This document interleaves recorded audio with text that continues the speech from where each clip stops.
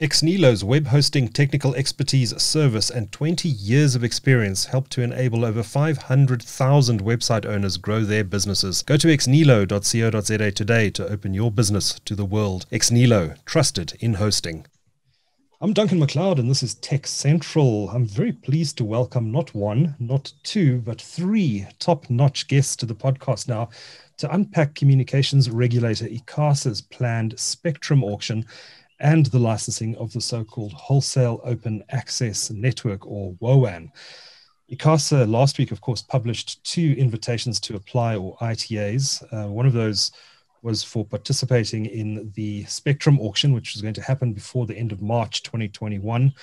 And the other is for the licensing of the Woan.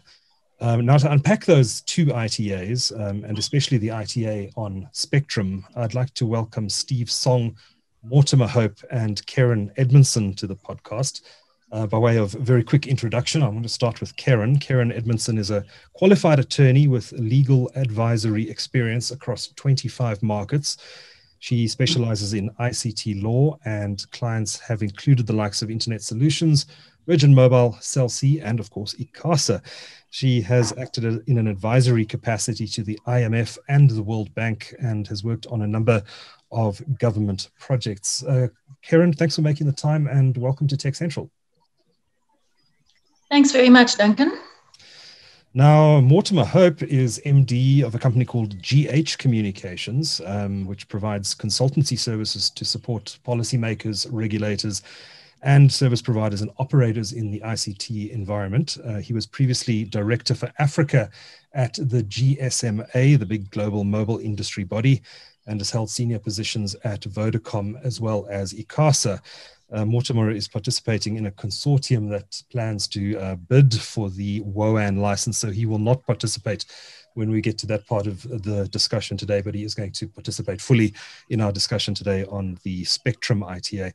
Mortimer, thanks so much for joining us. I believe you are in Guyana in Latin America at the moment. Yes, thanks very much. It's a pleasure being with you today, and I am in Guyana.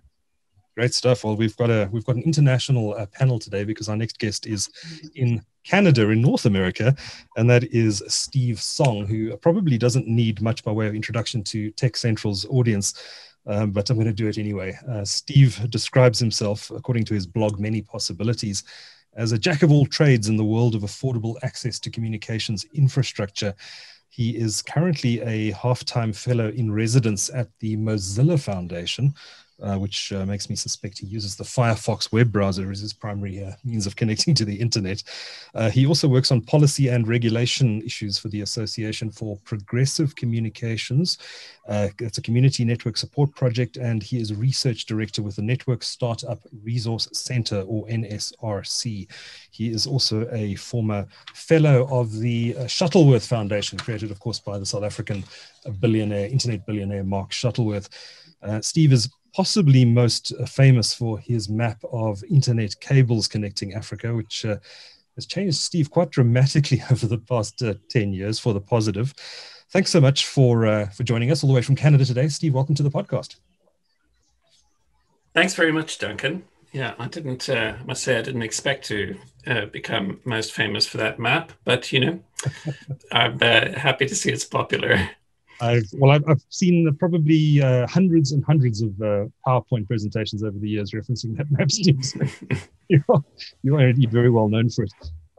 But we've got 3 people, as you can hear, with great experience of the telecommunications sector and all well qualified to unpack the 2 Icasa ITAs on the show today. So the only question, I guess, is where do we start?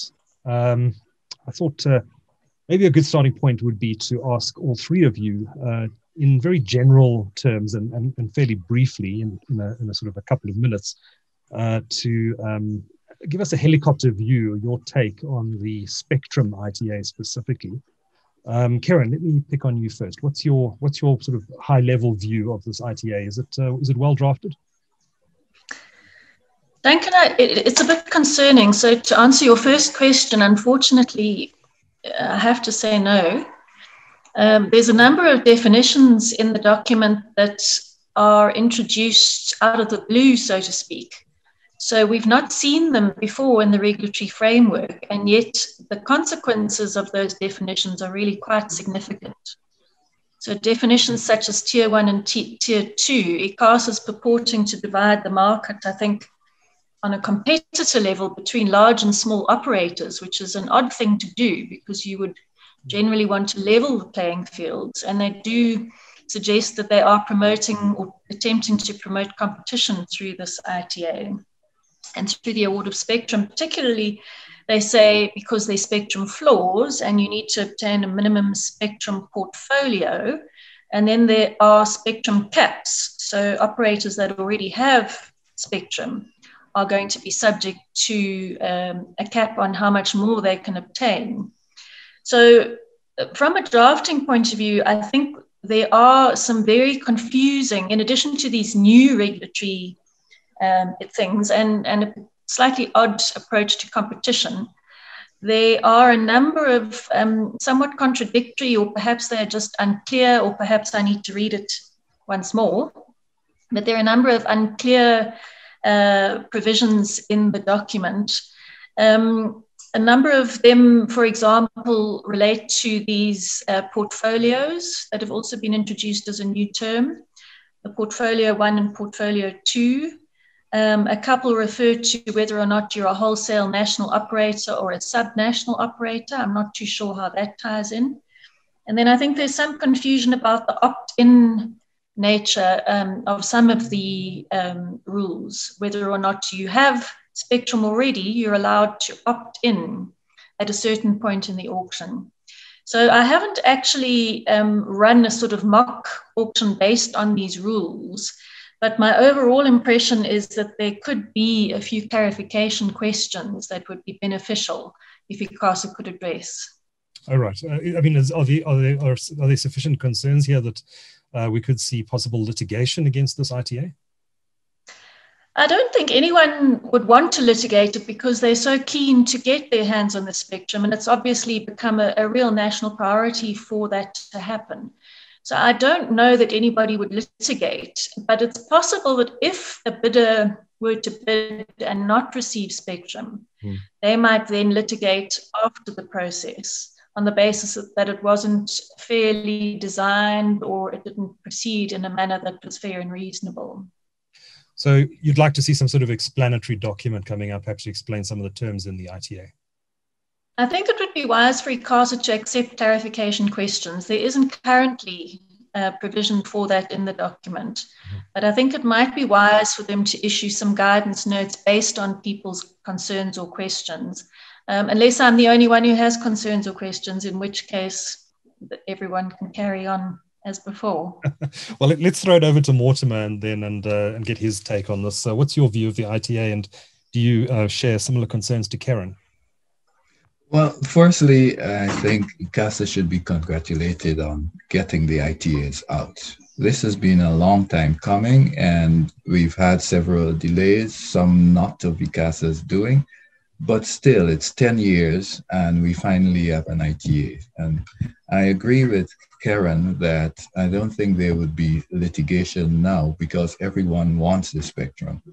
Now, having said that, we look at the actual spectrum that is available. There was some in the consultations, the previous consultations. We had the 2.3 gigahertz band that seems to have fallen off the table. And I couldn't find an explanation of why it's not included here. So yes, I think Icasa has done well by publishing the ITAs, but they needed to publish some sort of document explaining, an explanatory document explaining their decisions. And there are some issues that need clarification in the ITAs, in the two ITAs, and there should have been provision made for that. I'm hoping that if sufficient number of people respond to Icasa seeking clarification, then they will publish an erratum just clarifying those issues that have been raised. One of the issues, by the way, is the disconnect between the two ITAs in terms of the number of years that 30% of the capacity of the Woan capacity must be taken up by the winning IMT spectrum bidders. Mm-hmm.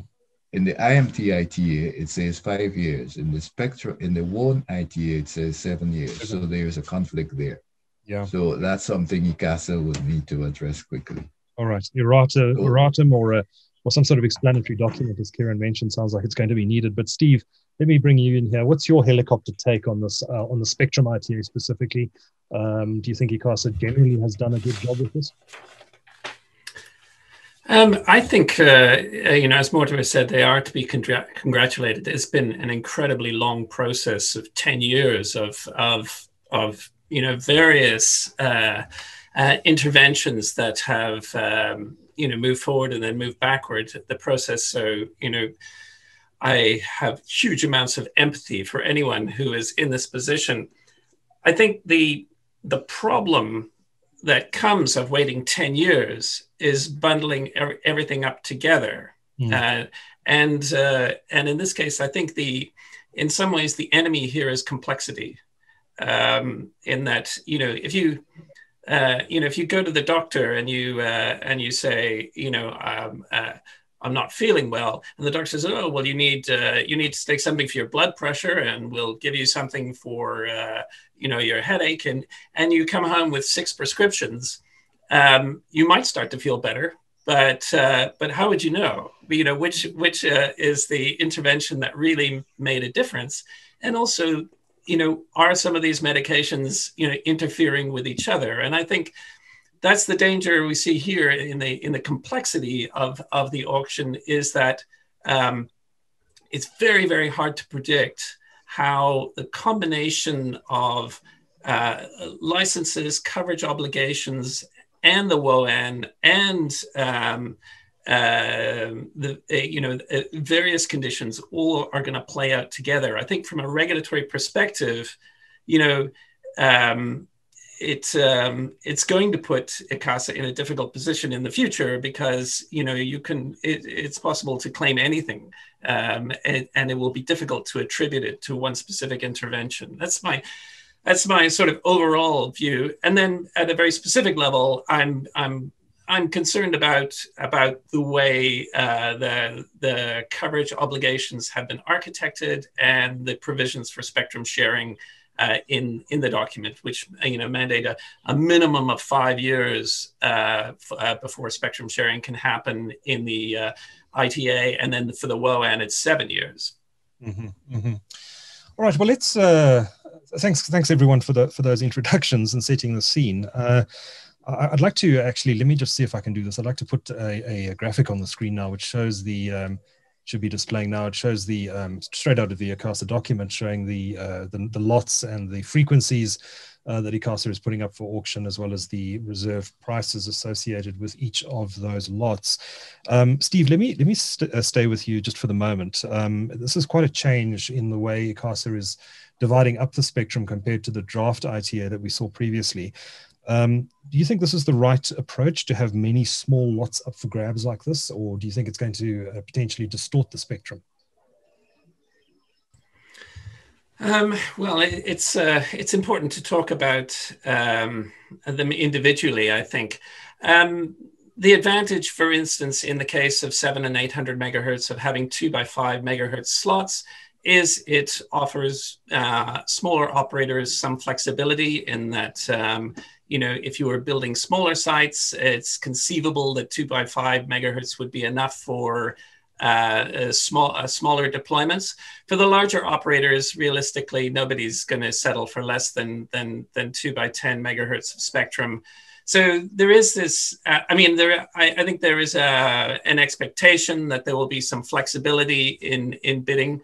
I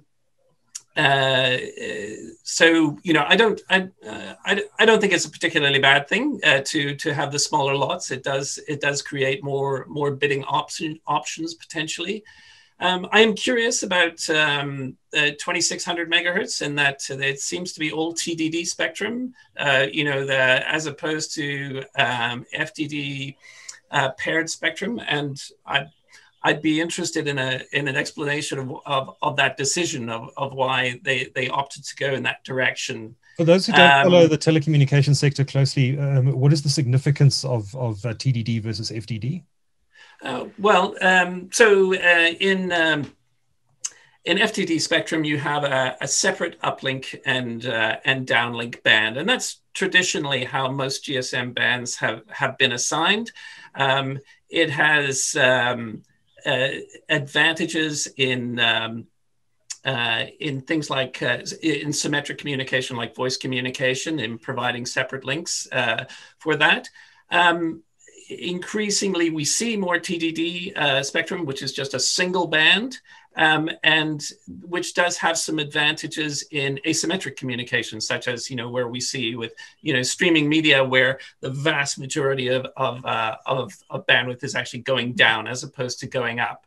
So, but usually, often you'll see a mix of those, chosen by regulators to allow for a bit of both. So it's interesting for me that they've gone with just what appear to have gone with just the one kind, which is 14 lots of 10 megahertz each for TDD spectrum. Perhaps it's simply a more forward-looking approach.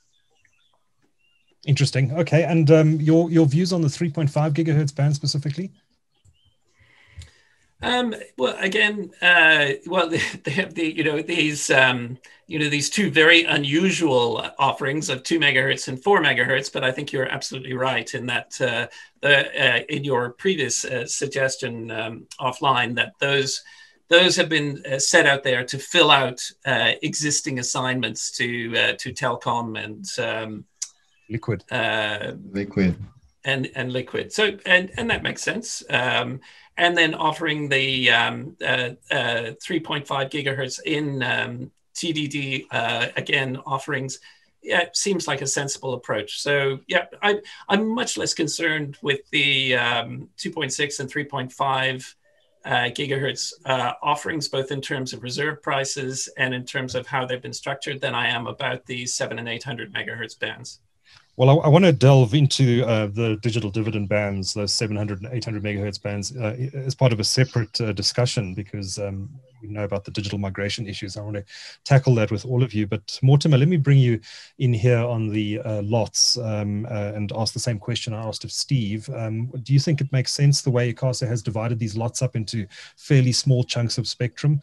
What is your take, very briefly, on each of the spectrum bands that have been made available? Yes, when you consider the lots and the small size of the lots, I think what Icasa is trying to do is to encourage competition. So if we have more ECNS or infrastructure providers, the better. So having smaller lots, we could have more of these providers coming in. What is concerning, though, is, as Steve mentioned, the TDD in the 2.6 gigahertz band. And I would assume that Icasa consulted with the existing operators, and that is their preference. That's why they decided to go completely TDD. Makes sense. Yes. In terms of the digital dividend bands, it's the 700 and 800 megahertz bands. Previously, one could argue that the 800 megahertz band would be more desirable because it became available earlier. But now I don't think there's much difference, because both bands have been used in some parts of the world. The ecosystem is fairly well developed.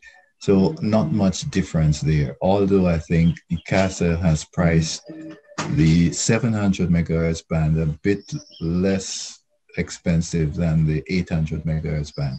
Maybe that's to reflect the ecosystem, the development of the ecosystem. But overall, I'm happy with what they've done in terms of reserve pricing. I think they've taken into account the current economic situation, where if this was done 5 years ago, the pricing would have been higher, I assume. But now, because of South Africa's economic circumstances and the COVID-19 pandemic, they've reduced the reserve prices, which I think is good. Yeah, yeah. Well, Kerron, let's talk a bit about reserve prices. Looking at some of these numbers here on the screen, it seems they are a bit lower than the 2016 ITA that Icasa put out, which was eventually scrapped. What's your view on these reserve prices? Are they reasonable? Duncan, that's a tricky one. Reasonable in what context? If you look at the 10 to 24 lot numbers, I mean, that's pretty high, I would have thought, per lot, 97 million.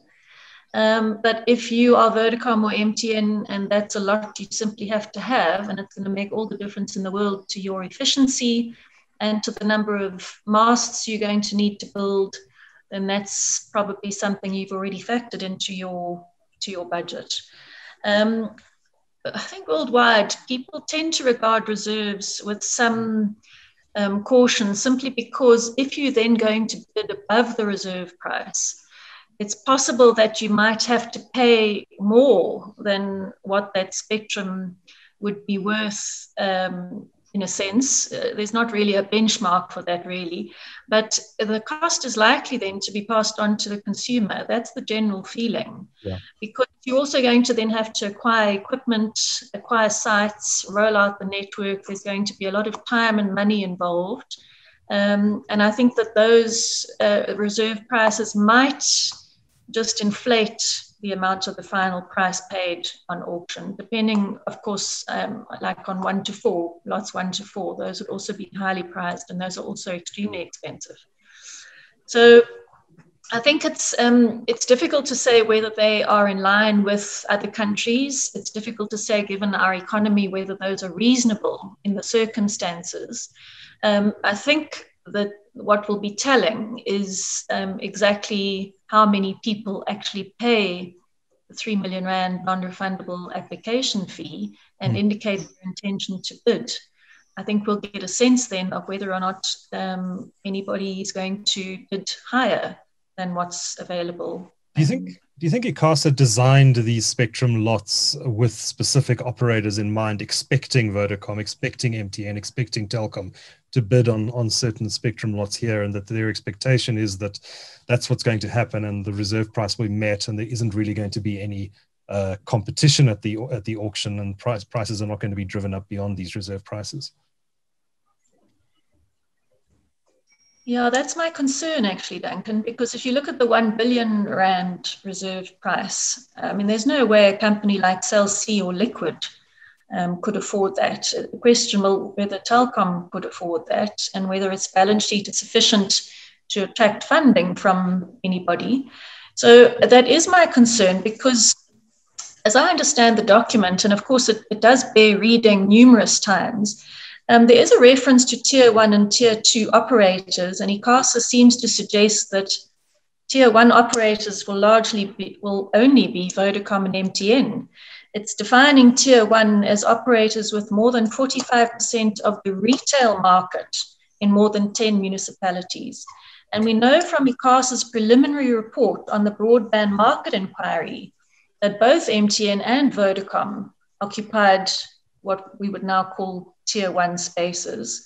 And no other operator would qualify in that same way. Cell C, Telkom, Liquid, Rain, they don't have more than 45% of the retail market in more than 10 municipalities, or certainly not to my knowledge.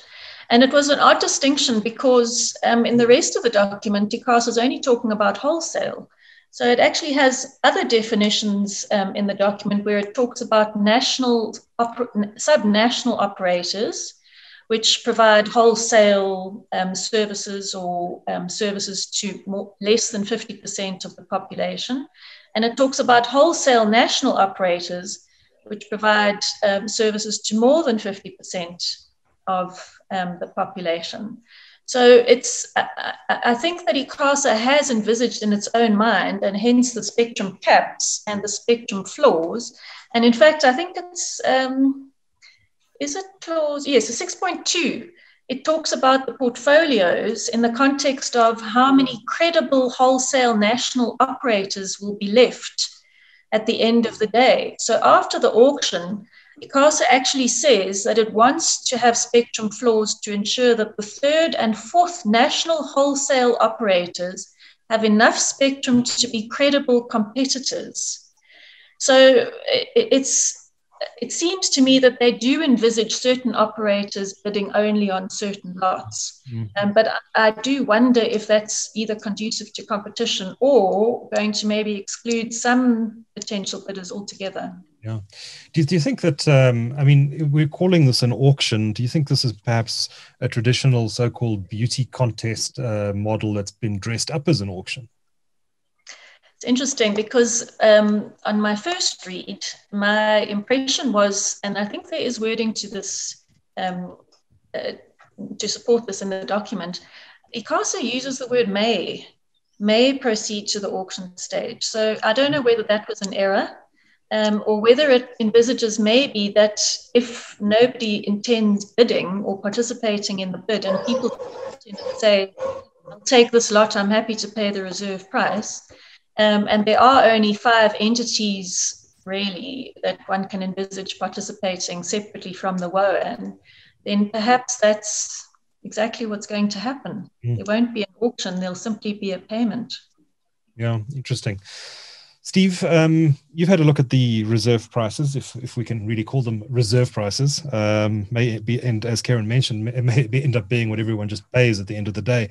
What's your take on them? I know you're a real advocate and have worked for many, many years on affordable communication access in Africa. Do you think South Africa is going in the right direction with this ITA with specific reference to the reserve prices that have been listed in the document?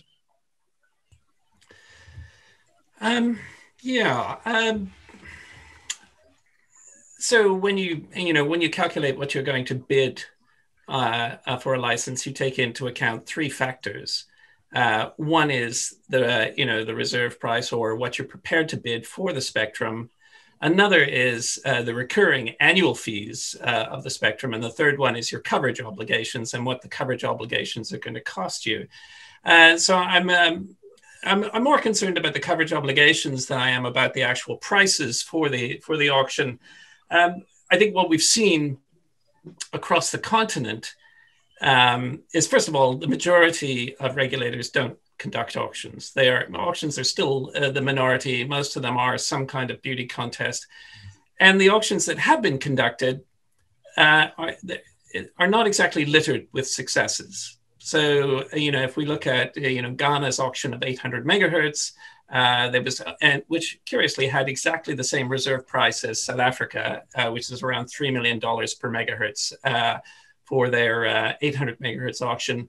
There was only one bidder, MTN, and no one else could afford the spectrum. Vodacom eventually came in and bought half the amount that MTN did, but no one could call that auction a success. Similarly, the auction in Tanzania, 700 megahertz in 2018, 2 lots, arguably a success story, 2 lots of spectrum going for around about $1 million a megahertz. So, significantly less than Ghana. But then, one of the winners, Azam, actually backed out, which I believe is because the coverage obligations actually made it untenable for them to sort of plan their network in an affordable manner. So, auctions, are they, I think they are they the right model for a country like South Africa? Is this auction, heavily engineered? Yeah, it is quite engineered to an outcome that the regulator wants. Would I be sorry if Icasa just said, okay, pay the reserve and let's get on with things? No, I think that would be fantastic, actually. I think that would be a much better outcome, because auctions are prone to all sorts of unfortunate outcomes. And they've tried to engineer a lot. If you look through the bidding process and the reserves, the participation points, they've really, they've obviously hired experts to help design them to prevent gaming the auction. But, if you look at New Zealand earlier in the year, the 3.5 gigahertz, they just said, we plan to have an auction, but you know what? Just pay us the reserve prices and let's get on with this. So and reserve prices, ultimately are important. Because first of all, as Professor Martin Cave said, the operators are going to be making rents on this infrastructure, and it's perfectly reasonable that the government should have some of those rents, which is an argument I'm sympathetic to. But also, you want to ensure that that they have a vested interest in making use of that spectrum, and that reserve price is a good incentive. Where I fall down on this plan is on the coverage obligations, which are based on the German model back, I think it's 2011, in 800 megahertz, and the assumption that you must roll out to the rural areas before you can roll out to urban areas. Germany is just such a different market than South Africa. If you look at what was paid at auction for that, with $5 billion is what the 800 megahertz band went for. That's $83 million a megahertz versus a sort of $3 million a megahertz we're talking here. And when we talk about connecting the rest of the world, we've already connected the easy half of the world to connect. And now we're faced with the difficult, more sparsely populated, lower income areas to connect. This is what South Africa faces in connecting the unconnected. And so I think, forcing the operators to build out into areas that are not going to be economically viable for their existing models, well, it's going to lead to some discomfort. It may lead to some evasion, or it may lead to some gaming of the outcomes, but I think it's going to be challenging. For me, the much more interesting space here is in shared spectrum. And, I just want to read you a clause from Ofcom's awarding of 800 megahertz spectrum just a couple of years ago. This is Section 4.2, if anyone's interested in the award. And it says, for the avoidance of doubt, the licenses will not guarantee exclusive use of the spectrum awarded. In the future, we may grant additional authorizations to allow the use of all or part of the spectrum, including the spectrum that is the subject of this award process. We would develop and consult on the conditions of use under any such additional authorizations in order to manage the risk of harmful interference. So in that case, you're not guaranteeing exclusivity, you're guaranteeing protection from interference, which is a much more sensible way to grant a spectrum license. And in that manner, then you can begin to negotiate. I mean, there are so many interesting companies on the continent, Africa Mobile Networks, that specialize in low-cost infrastructure, who would love to have access to this spectrum. And you have great incentives structures, such as, I think it's in the United Arab Emirates, where instead of having coverage obligations, they designated underserved areas, and for every underserved area the operator served, they got a rebate on what they paid. And why that's interesting for me is that you could offer that rebate to anybody, not just the operator. So that, offer the opportunity to serve that area to anyone. And then the operator gets the rebate on what they paid on spectrum. So there's an incentive for the incumbent. They get some of their money back from what they auction. And there's an opportunity for a smaller player who doesn't have to pay for access to the spectrum, and who can, deliver a rural access business model, that is different from the kind of, economics of kind of high density urban use. Anyway, I think that's, for me, if I had to pick one spot, where I think there was a missed opportunity there, it's in shared spectrum in the offering. Interesting. Because you have to wait 5 years now. In 5 years, 5 years, we'll have a new government. We'll have everyone will have, forgotten who to blame. It'll be too late. Mm-hmm. Mm-hmm. Well, fascinating stuff. Can I jump in there on the shared spectrum issue? Of course, please do. Yeah. So I work with an outfit called Policy Impact Partners. And last year, we did some research on shared spectrum in 3 markets, South Africa, Malaysia, and Colombia. And we focused on South Africa because the existing regulation, radio frequency spectrum regs, allow spectrum sharing. But when we asked Icasa how many spectrum sharing arrangements they've approved, they said none. No one has approached them to share spectrum, although the provision has been there for several years now. And we tried to understand why this wasn't so. And you have to look at what has happened in South Africa. We have basically two national mobile networks, and the other 4 licensees with spectrum, they just haven't deployed national networks. So it could be an economic issue. How are we sure that this wouldn't be perpetrated now? So we can put the obligations, how they've been done now, outside in, but it would still be on the same 2. What happened to the spectrum that was assigned previously that is sitting there unused? And as Steve said, we could have smaller entities using that spectrum, and it's something Icasa needs to look at. Not just the spectrum that is the subject of this auction, but all of the spectrum. So dynamic access to spectrum. And if I could just come in briefly on that, I mean, the ITA mentions, the idea, the sort of goal of having 5 national competing operators. I mean, for me, that is frankly mythological. What we see across markets is a kind of condensing of national operators as opposed to an expansion of them. Most countries cannot sustain 5 infrastructures, not even 3 infrastructures in many cases. The UK has basically got 4 operators, but 2 infrastructures, or maybe 3 in some cases. So, is that the most effective way to assume that there will be 5 national operators? Or do we need a more complementary model that allows for 2 or 3 national operators and then smaller operators who gain access to spectrum in this kind of more dynamic way? But the idea that there will be a rollout of 5 operators, that you will be able to choose from 5 operators anywhere in South Africa, I'm frankly skeptical. Nonsensical. But since we're on the subject, let's delve a little bit deeper into the obligations that are contained in the ITA. Kerron, maybe I can bring you in here. Let's go through some of these.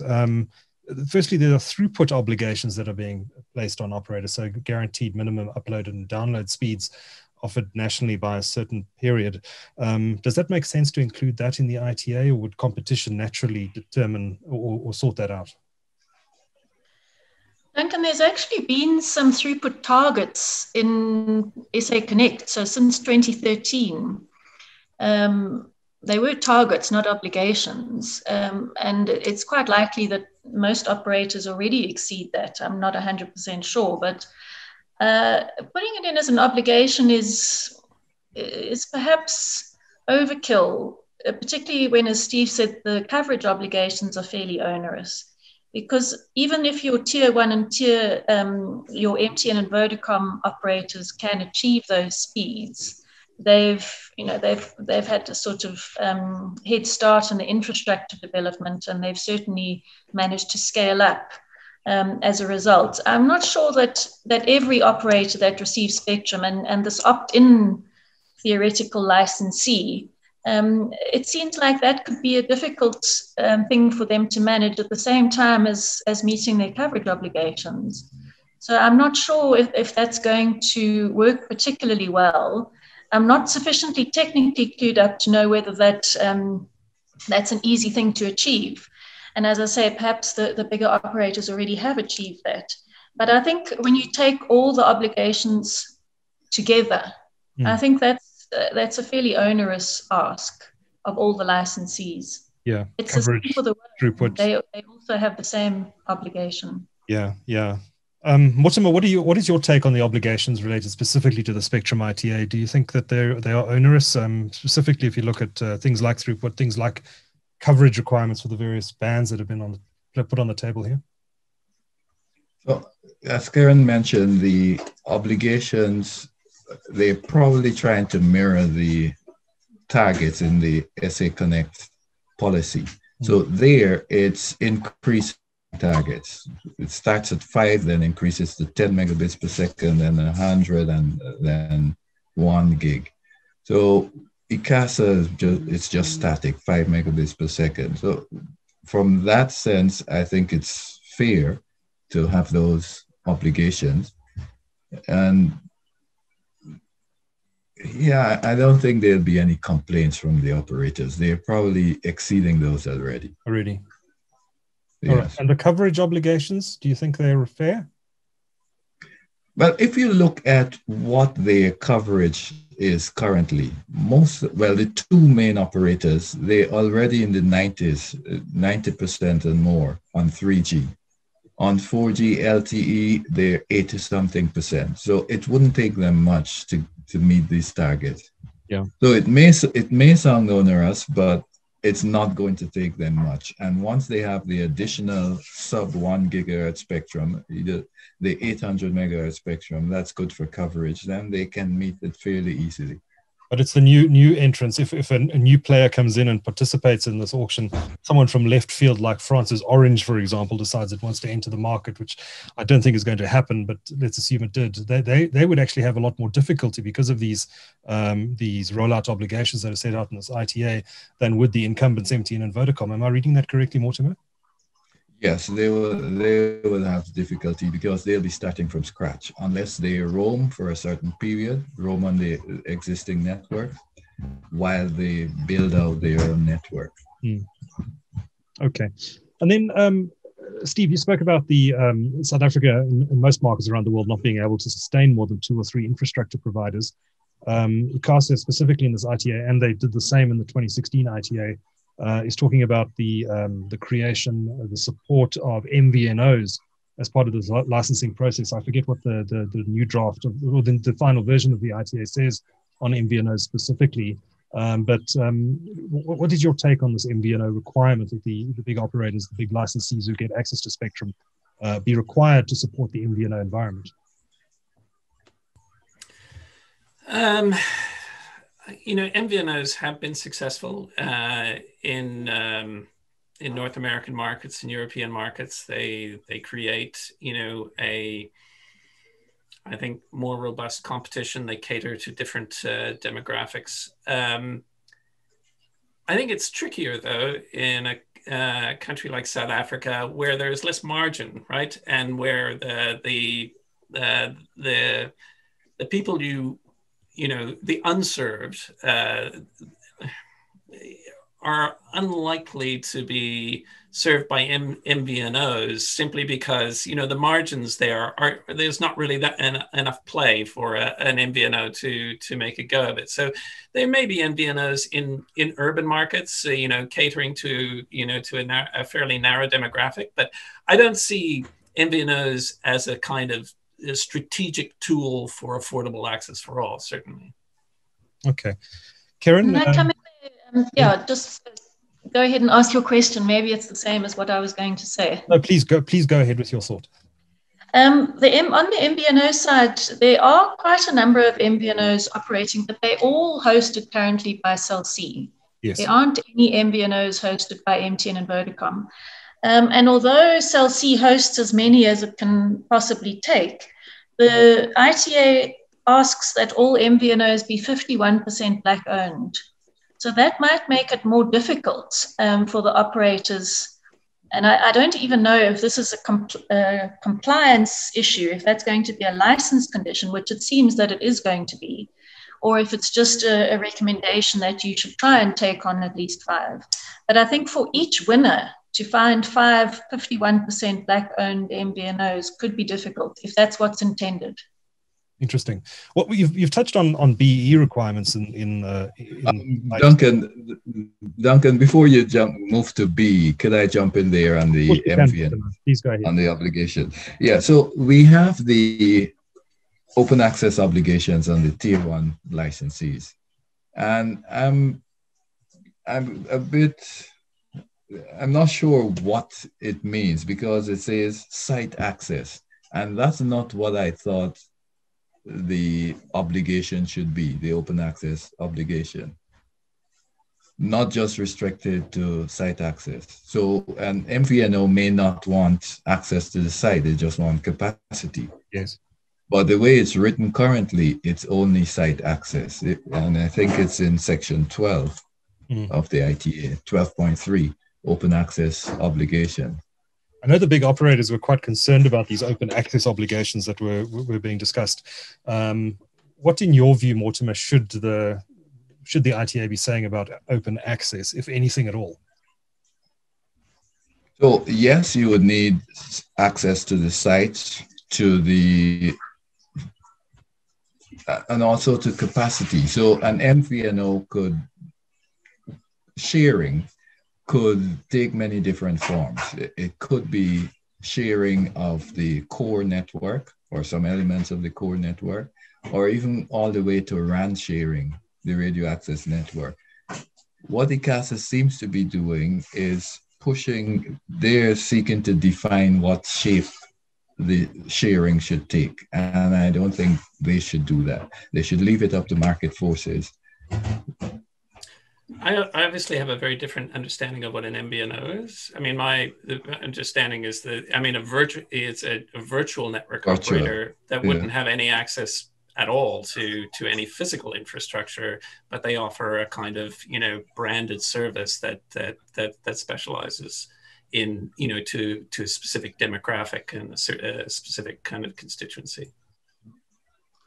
That is generally what the MVNO model is in South Africa.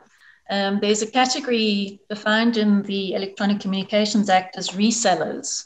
And a reseller would really take capacity from an operator and then rebrand it and reprice it and then make it available. So Steve, your understanding in the South African context is correct.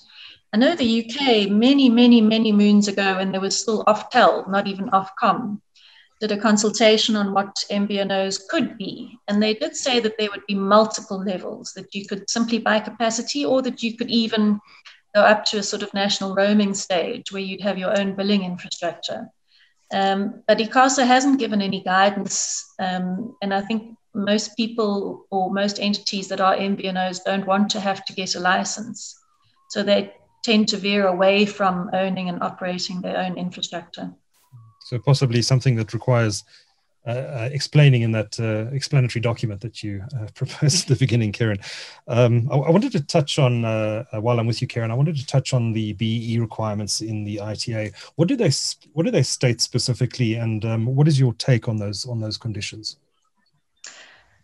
It's fairly interesting, and in fact, it's more interesting in the Woan context. But one of the conditions that will be imposed on winning bidders is that within 12 months, they achieve, I think it's a 51%, I think it's a 51% requirement. So a level 1 BE requirement. I didn't see a 51, but I may have missed that. Yeah, it's level 1. So if you look at, I think it's section 14.2. So within 12 months of being issued with a radio frequency license, the licensee must reach a level 1 contributor status in terms of the ICT sector code. And that's over and above the pre-qualification requirements. So the Act currently in Section 92B, which has been the subject of massive controversy over the years, says a 30% HDI equity ownership. And HDI is very broadly defined, far more broadly defined than BEE, or such other threshold as Icasa may define in terms of the Icasa Act. That's actually what that section says. And Icasa did last year, I think, or it might even have been in 2018, consult widely on what the appropriate ownership and control position should be for licensees. And it did ask the question, should they adopt the code word for word, or should they keep with the ECA and just find some sort of middle ground? And there were widely varied responses, extremely widely varying responses. And Icasa hasn't yet come out with a final regulation in that regard. So it's It's pretty tough. The Woan one, just to touch briefly on that without going into any specifics, but the Woan one has 3 obligations. You've got to have a certain percentage of female Black women, I think it is, owners. You've got to have 30% HDI, and you have to have 51% Black ownership. And the way that it's phrased in the document, it looks like they're cumulative, they certainly aren't phrased in the alternative. So it's not clear to me exactly how that would work in practice. Well, it's 20% Black female, I think, if I remember correctly, 30% HDI, 51% Black. The total is 101%. Yes. So I'm not sure if they're suggesting that if you have 51%, you'll qualify. If you have 30% HDI, you'll qualify. And if you have 20% female-owned, you'll qualify. The way that it's written, it could be all 3 of them. But certainly the requirements for the ITA are a minimum of 30% HDI, and then that's within 12 months, that's 51% Black-owned. And do you know offhand whether the big operators that are going to participate in this process, I'm thinking specifically MTN, Vodacom, Telkom, are sufficiently empowered to be able to take part? In the past, there's been some question marks over whether or not they even comply with 30% HDI requirement. And I don't know if you recall, but 2016 or so, when Vodacom attempted to buy Neotel, as it then was, yes, there was a massive court case. And one of the issues was that Icasa said to Vodacom, off the books, as it were, that they could, over time, reach the 30% requirement, whereas the Act stipulates that you must come before Icasa with your 30% threshold already met. So Icasa, I think, has given the operators some grace period to achieve 30%. And I don't know whether or not they have yet achieved that as MTN and Vodacom. I think Cell C achieved it some time ago, but I don't know about MTN and Vodacom. Yeah, and Telkom is one I'm specifically interested in, because I think they don't meet these requirements. Got themselves excluded, if I remember correctly. I think there's an amendment to one of the schedules of the, that allows them to be excluded from the definition. Steve, you wanted to say something? No, it was me. Oh, sorry, Mortimer. Yes. Yeah, so I'm looking at it from a slightly different viewpoint. So we've had the BBB Act for about 16 years now. And if the companies were serious about complying, they should have complied by now. So to cry that it's too onerous, I don't really buy that. Having said that, I think they already comply with level 1. Yes. At least the large operators. Yes. So again, I don't think it would be an issue, but if it was, I wouldn't have much sympathy for them. Right. Okay. All right. Let's move on a bit. And Steve, let me bring you back into the conversation here. I want to talk specifically about the digital dividend bands. So again, the 700 megahertz and 800 megahertz bands. South Africa is in a uniquely bad situation, if I can put it that way, and that we have not finished our digital broadcast digital migration project, which we were supposed to. I think the government originally committed to completing that project around 2010 or 2011. We then missed the 2015 deadline, which we agreed to with the International Telecommunication Union to complete it. And now we're 5 years beyond that, and we're still nowhere near completing this project. And I had an interview with the acting DG in the Department of Communications the other day, who said that we're unlikely to complete this much before 2022. Steve, Icasa is planning to license spectrum through this auction process for the digital dividend bands. Is it jumping the gun here? Should we actually be including these 2 bands in this licensing process, given how far behind we are with digital migration?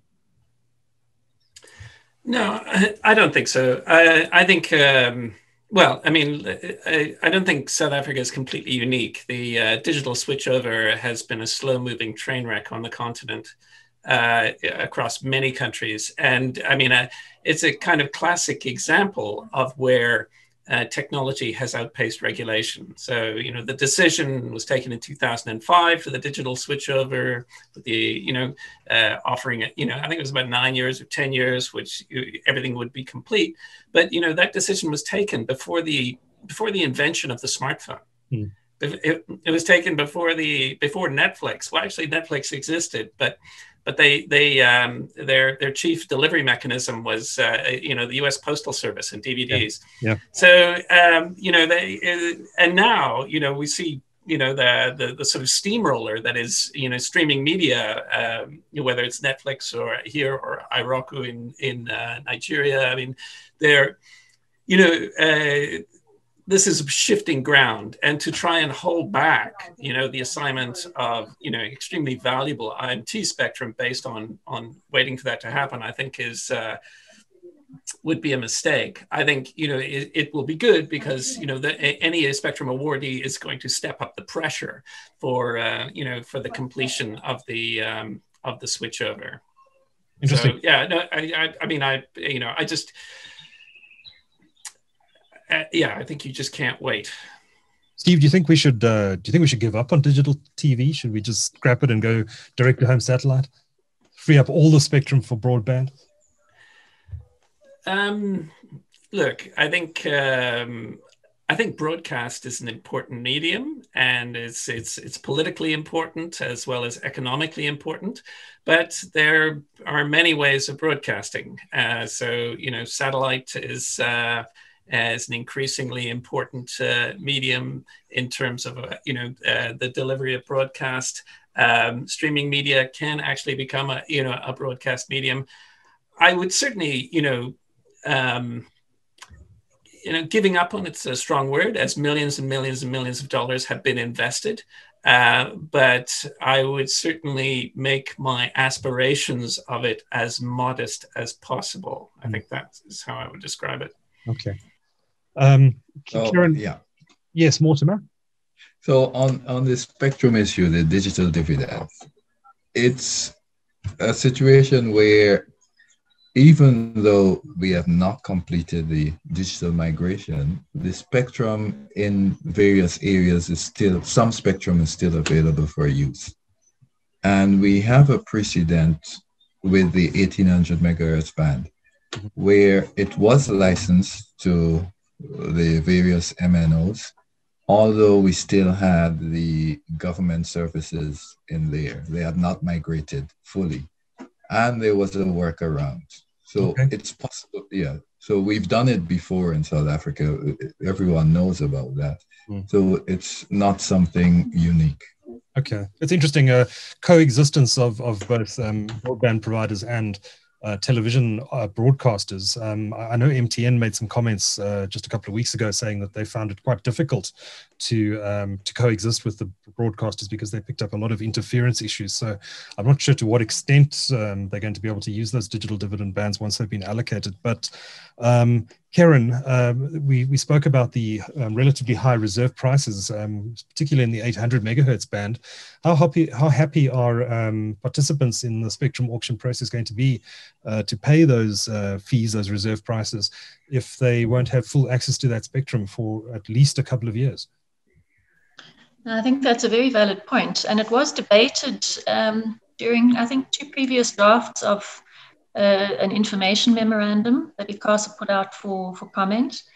And I think the general feeling was that you should not have to pay, or the payment should be deferred until such time as the bands were actually freed up.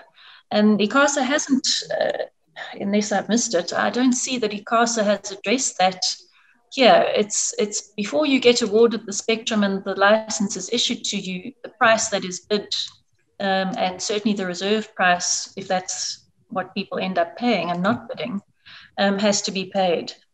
So it's possible that Icasa will allow for some negotiation. I know they did that when they issued the Cell C license. There was some negotiation then on the terms and conditions and payment and so on. But the ITA doesn't make it clear that that is going to be possible here. So I would be somewhat reluctant to have to pay on award if I can't immediately access the spectrum. Yeah, indeed. if memory serves, there is a provision around the license period that relates to this, in that the licenses are issued for 20 years, but there is some wording that says that that period begins at the availability of the spectrum. And I think that was a reference to the 700 and 800 megahertz band. So at least there is that provision that you won't, the clock doesn't start ticking on your license. But as to the payment, I don't know. Yeah, interesting. I actually missed that part of the ITA, so thanks for that, Steve. Now, before we move on to the Woan, I am conscious of time. We are over an hour, so I'm not going to keep you guys too much longer. But I was just curious about, and I think Mortimer raised, it may have been Steve, I think it was Mortimer, who raised the question about why Icasa decided to remove 2.3 gigahertz from this auction. We had 5 bands before, now it's down to 4. 2.3 gigahertz has been removed. Kerron, any insight into why Icasa might have decided to do that?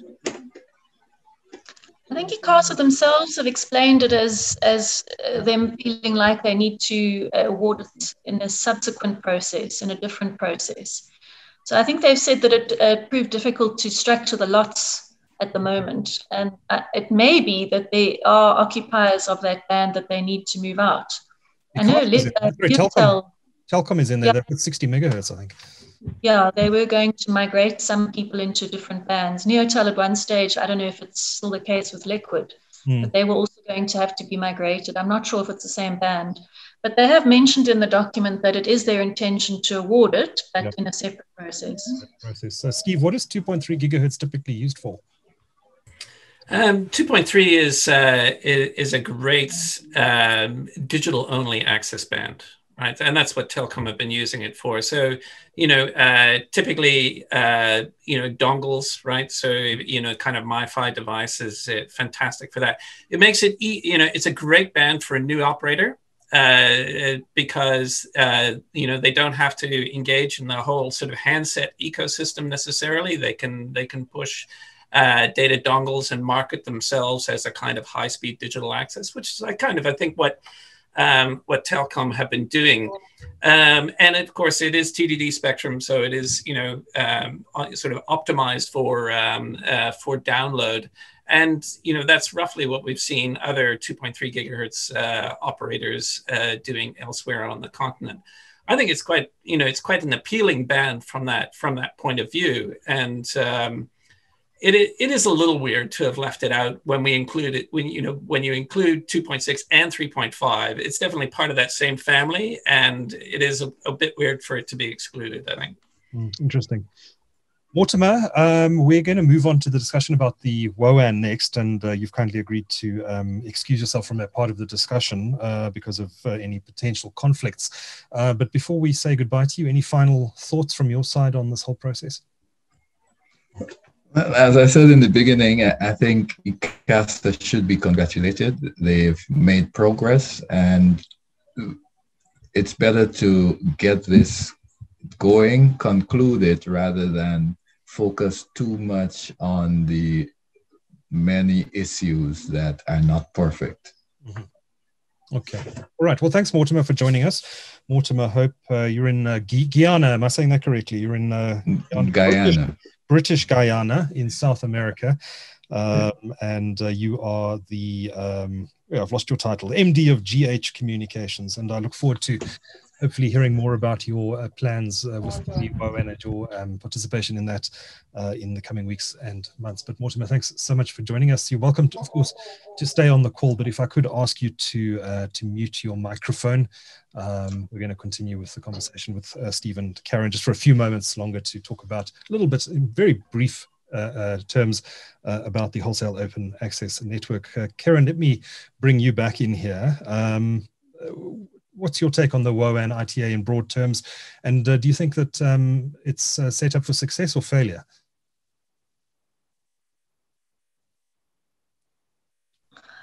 I think we're all forgetting to unmute half the time. Duncan, oh, golly, I feel a little bit sorry for Woan applicants.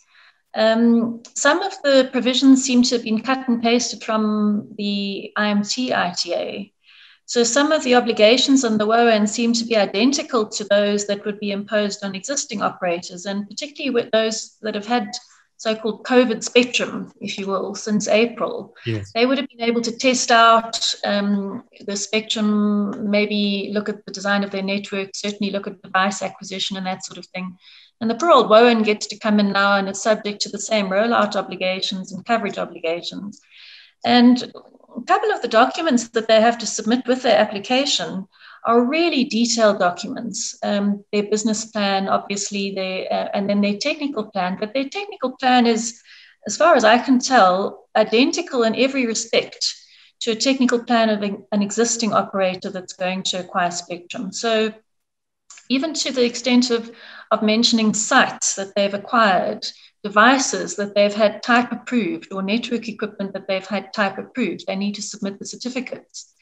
Those things would be really quite expensive for a Woan, I think, to have in place. They need to have negotiated all their roaming and interconnection and facilities leasing agreements already.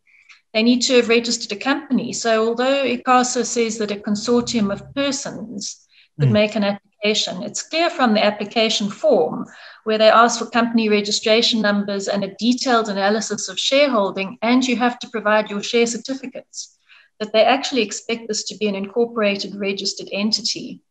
So that's quite a lot of, maybe not a massive amount of expense, but it's quite a lot of trouble to go through, because there are all sorts of associated CIPC requirements and compliance issues. And you don't even know if you're going to be successful in the bid.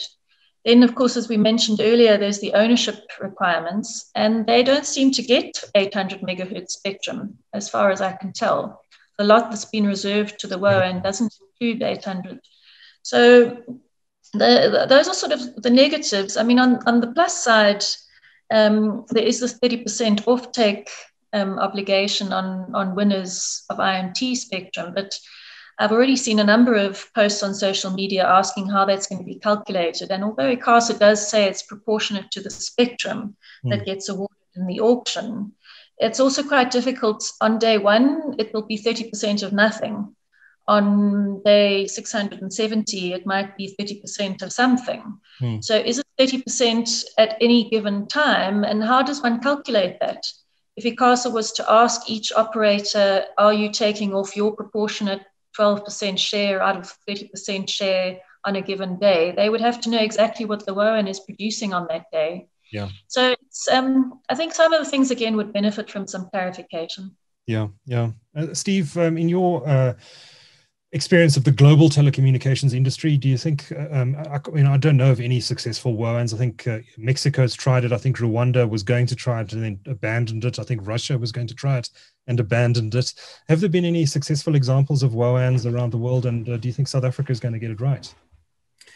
Well, so let's start by saying that that there have been many successful examples of wholesale networks. Right. Right. So wholesale fiber networks have proven, very, very successful in terms of unlocking markets, stimulating competition. I think if you look at the example of, C Squared in Kampala or in Accra, it has been a critical move in terms of layer separation, even telecom. I think, that has been a very beneficial move. So wholesale networks, in principle, I think are a very good idea. The devil's in the details. So a wholesale network was implemented in Rwanda. It's still operating as far as I know. So that was Korea Telecom, that's Korea Telecom that operates that. But I mean, the chief problem they face is the fact that it's too expensive for anyone to buy capacity from them. So, that's one of the, how do you address that? In the context of the Woan, and how do you ensure that the prices are low enough that the operators will want to buy 30% or more from them? And so, and the history of regulators regulating the price of wholesale networks, that's a little more of a dodgy road. And then, in Mexico, the wholesale network, they set aside the whole of the 700 megahertz band. And they did it as a separate entity, right? So it was a one-time 700 megahertz bands going to a wholesale network, and giving, I think, the network a huge leg up, right? So it's, if you want access to this band, here's the only way you're going to get it. Yeah. And it was done. It wasn't done with another auction. It was done as an independent activity. Has it been a success? In terms of rolling out into underserved areas, no, because they want to recoup their investment as well. So what problem is the Woan going to solve? It faces the same challenges as the existing operators, and the fact that a lot of spectrum is going up for grabs at the same time as the Woan is going to make it even tougher for them. Now, Icasa have tried to sort of militate against that by bringing in the 30% requirement. But anytime you force someone to buy your product, you are creating, I don't know, an unhealthy tension, in that you really want the product to sell itself, because it's affordable and people want to buy access to it. So the opportunity for things going wrong, I think, is not small. Yeah, it sounds to me like we might be actually creating a regulatory monster here and possibly distorting the market. Well, the interesting thing for me will be to see whether there's actually a successful bidder. I mean, as Kerron pointed out, I think this is pretty tough, because it's going to be a new entity, and let's face it, in every market, incumbents have a massive advantage. As a going concern, I think it's going to be a pretty impressive attempt by anyone who bids on that wholesale network. Yeah. So kudos to you, Mortimer. I'm just saying, Mortimer sweating in the background there. He's offline, but Kerron, I'm sure there are ways around these things. I was going to ask, is it possible to do horse trading? We know that Remgro stated they are possibly keen to get involved in the Woan. Is this ITA set in stone, or is there a possibility that there could be horse trading over some of these conditions? Well, again, it's not entirely clear that Icasa is going to allow negotiation. It's not unusual in these situations to allow some negotiation, but it's got a long list of things that you need to be compliant with, failing which you are disqualified.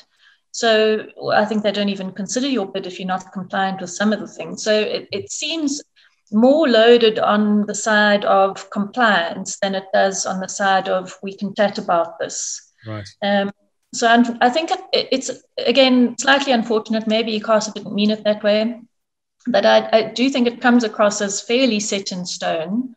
And of course, there have been policies and policy directions about the Woan for so long that Icasa may feel that it's been sufficiently well aired. It's just that the result, as it appears in this ITA, is perhaps not that flexible. I just wanted to mention, on Steve's point, though, I think competition is going to be a real issue for the Woan because they're only operating at the wholesale level. That you've already got an obligation on the other operators to take on board MVNOs and to make access available to third parties. So they're already going to be competing with these incumbents. And as we know from history, Icasa hasn't tended to give new entrants much protection, if I can put it like that. Yeah. It's sometimes more common to give new entrants a leg up from a regulatory point of view, but it hasn't happened much in the past in our regulatory framework. Do you think the 30% offtake, as well as the fact that the Woan won't have to participate in the auction, it'll go through a regular licensing process where we won't presumably pay huge spectrum fees? Do you think that is sufficient or insufficient to be able to support it? In my personal view, it's not sufficient, but I do think it goes some way to making it attractive. Certainly, they've also said they can delay the payment of the fee for the first 7 years. There is this offtake obligation. They have said that operators who win spectrum on the IMT auction must make a reference access offer available for site access. And they are supposed to be, or they were going to, Icasa was going to regulate national roaming. But funnily enough, that doesn't appear from this document. So it may be their intention separately. And all those things are extremely helpful to a new entrant. But I think there are some things which are possibly still somewhat limiting. Yeah, yeah. All right. Before we wrap, this has been a fascinating discussion. I want to maybe just ask a bit of a technical question to Steve around the Woan. Icasa is going to assign 80 megahertz of spectrum in total to the Woan, 20 megahertz of which is at 700 megahertz, 30 megahertz at 2.6 gigahertz, and 30 megahertz again at 3.5 gigahertz. Is that sufficient, Steve, to build a national wholesale network and deliver both 4G and 5G wireless services? I think so. I think it all depends on cell density in terms of what it costs you to roll out sufficient capacity. But it's quite a chunk of spectrum. So yeah, it seems like a plausible amount to me. All right. I mean, if I can add just one point about the Woan, I think it's worth looking at what has recently happened in the UK in terms of coverage obligations that were going to be imposed by Ofcom, and the incumbents came back collectively and proposed an alternative where they would form a consortium to deliver access. I think there's an opportunity here for the incumbents to put their heads together and say, we're interested in the wholesale network, and here's how you could do it in a way that would actually, help our businesses and help the market as a whole. I think there's, we're at a moment where, some creative thought might be welcome. Interesting, and I think that the danger here is that Icasa is too rigid in sticking to the rules of the ITA and not allowing different views to come in, because I think there may be potential bidders here who come in and say to Icasa, well, this isn't going to work, chaps. You're going to have to change this and this and this if you want us to participate in this. Kerron, let me leave you the final thought. Any final views on this whole process now that we've spent the last hour and 20 minutes talking about it? What would you like to see happen next? What are some of the big issues we should watch out for in the weeks and months ahead? Duncan, I think that perhaps Icasa has been watching this podcast, and perhaps they will just give some thought to maybe entering into discussion or some sort of clarification or maybe some guidance on how they intend this to apply. One can always put something in writing which is slightly different from what one intended to be read. And I think that would be helpful. I think there are some things here which maybe don't reflect some of the submissions that have been made over the past number of years, including when the ECA was going to be amended, because that amendment would have foreseen a whole chapter devoted to the Woan. So there has been a lot of discussion over the years on how the Woan should operate and what it should all be about. Mm-hmm. So it would, I think, be a very positive thing if Icasa would engage with stakeholders. They don't have to withdraw the ITA, but maybe some guidance on what they meant or how things might be managed would be helpful. Thank you, everyone. This has been a fascinating discussion. I really appreciate you taking the time out this afternoon to unpack all of this, and I have no doubt that there's going to be a huge amount of discussion on both of these ITAs in the weeks and months ahead, and look forward to reading all the submissions, etc., etc. Kerron Edmunson. Kerron, if people want to find out a bit more about you, I know you have a website. What is the address again? It's www.kerronedmunson.co.za. There we go. As easy as that. And Steve has an excellent blog. If you don't subscribe to it or read it, you should. He doesn't produce a lot of articles on that blog, but when he does, it's always well worth reading. I've got you subscribed in my RSS, Steve, and read everything that you produce when you do. And that website is manypossibilities.net. Is that right? .net? That's correct, yes. .net, and if you want to have a look at that undersea cable map, which I mentioned at the beginning, you'll find that on that website as well. But all of you, Mortimer Hope, who joined us for the first 3/4 of the conversation, Kerron Edmunson and Steve Song, thanks so much for talking to TechCentral today.